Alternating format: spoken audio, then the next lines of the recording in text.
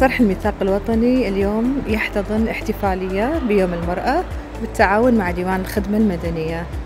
صرح الميثاق الوطني عندما يتحدث عن المرأة ودور المرأة فهو يتحدث من منطلق الميثاق، يتحدث أيضا من منطلق كيف أنشئ هذا الصرح العظيم.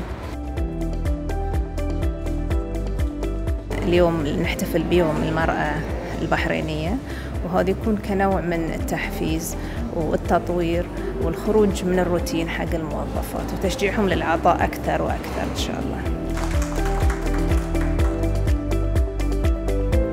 هو البرنامج يهدف أن احنا نرسخ بعض القيم في موظفين اللي هو خلينا نقول الخدمة المدنية.